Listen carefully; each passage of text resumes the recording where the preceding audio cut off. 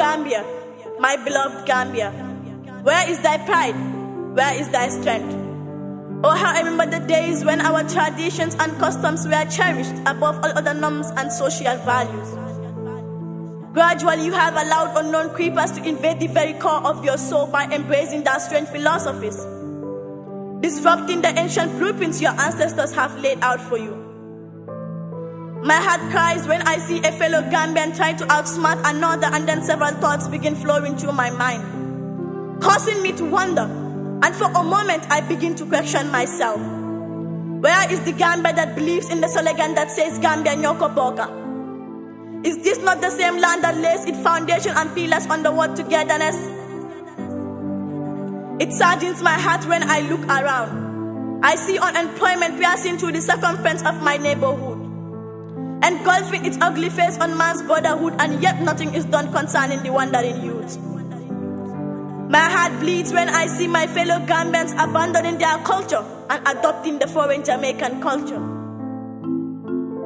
promoting the use of cannabis and marijuana, which only serve as a menace to our youth, giving them hopeless hopes on the journey to Babylon with no guarantee of any success, realizing that their Babylonian dream is nothing but mere fantasies.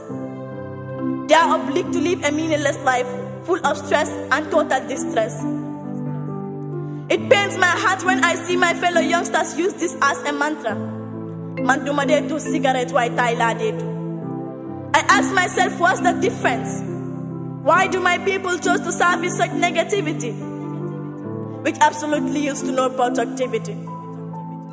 Is this the lifestyle we should emulate and model for our young ones? Where are the days when our Gambian daughters and sisters used to promote modesty in their dress code, representing the true African beauty and morality, without exposing what should only be kept unseen by her husband and husband alone? Oh, how I remember the days when greeting our elders was a prestige. Sadly, it's now becoming a burden upon the youth. Oh, what how shattered respect children used to give to their parents.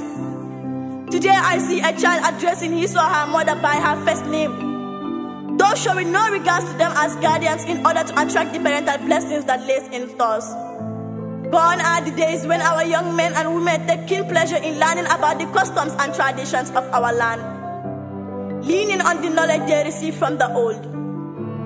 My heart is troubled for the generation to come when the present generation have less knowledge of their roots.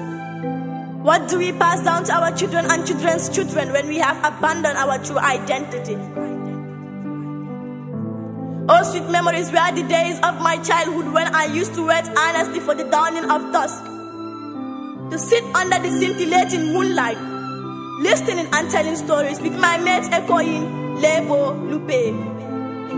Oh, sweet memories were the days when the offended apologizes to the offender, despite the fact of not being wrong, and the next thing I hear is Balalma. Obsolete this practice may seem, but great impact have they on our social well-being. My heart bleeds when we tend to turn a blind eye to what portrays who and what we are. Let us stretch our ancient landmarks and embrace the beauty of what we have.